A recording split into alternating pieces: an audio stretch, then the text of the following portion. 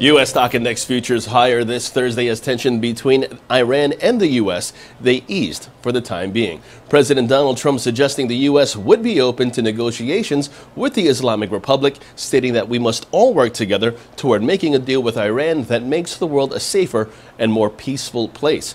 Meanwhile, in the forex market, the euro dollar, that's where we begin. That starts off by being under pressure. The British pound US dollar pair, that sees the downside prevail, and that's in focus as the pair stands below its horizontal resistance at 130.85 and remains capped by its declining moving average. Short positions below 130.85 are favored with targets at 130 and 129.60 in extension. Moving on, the US dollar Japanese yen pair sees the bias remain bullish, while the Bitcoin dollar intraday, that sees a rebound toward the level of 81.60. The pivot point standing at 78.56. Moving on to precious metals, gold, that's under pressure and in focus as gold stands below its strong horizontal resistance at 15.55 and remains under pressure. Short positions below 15.55 are favored with targets at 15.51 with targets at 15.31 and 15.22 in extension, while silver, that sees its watch level at 17.61 a troy ounce.